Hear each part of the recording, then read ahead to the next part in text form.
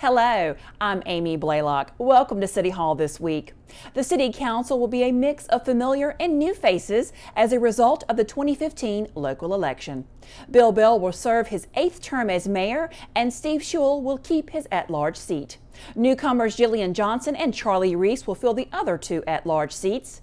Those seats were previously filled by Eugene Brown and Diane Catati, neither of whom sought re-election. If you have to travel along Minerva Avenue in the coming weeks, be sure and allow a little extra time to get where you're going. The Public Works Department is replacing storm drainage pipes between Buchanan Boulevard and Watt Street. Part of the street will be partially blocked until November 23rd in order for the project to be completed. Members of the Jordan Lake Partnership are choosing to stay the course with their collaborative efforts toward regional water supply planning. The partnership, which is made up of 13 towns, cities, and counties, including Durham, approved a $120,000 contract with Fountain Works. The company will continue its coordination and support of the work of the partnership in order for water supply planning to be approached on a more regional and sustainable level. These efforts include establishing a western water intake on Jordan Lake.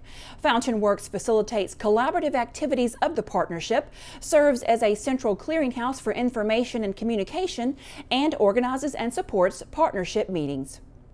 The city is laying the groundwork for the future expansion of the Water Management Department's Mist Lake facility. The Mist Lake Facility Master Plan calls for better utilization of existing resources, consolidating the department in a single location, and addressing the department's current and future space needs. The plan achieves this through the building of a new facility at the current Mist Lake site. In order to make room for that expansion, the city will pay $155,000 for 28 acres at 1902 Camden Road, which is adjacent to the current site. The expansion will not only address the needs of the department, it will also free up space in the Public Works Operations Center, which is where many water management employees currently work.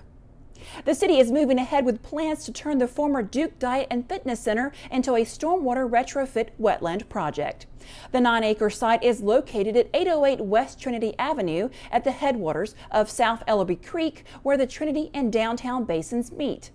The city will pay $1 million to buy the site from Duke University so that it can build a large regional stormwater retrofit project.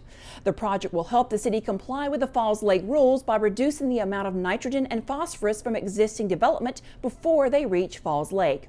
The overall stormwater project is expected to cost approximately $8 million. Some of the city's recreation center space will soon be used in a new way to continue to help foster thriving and livable neighborhoods. The W.I. Patterson Recreation Center will be leased to the Achievement Academy of Durham during the school year when the city is not offering programming at the facility.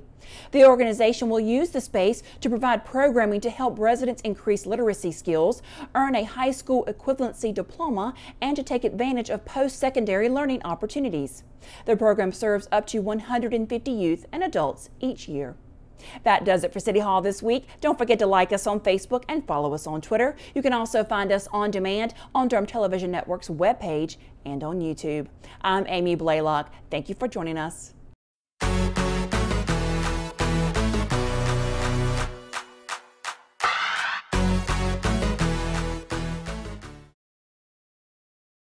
This has been a production of Durham Television Network.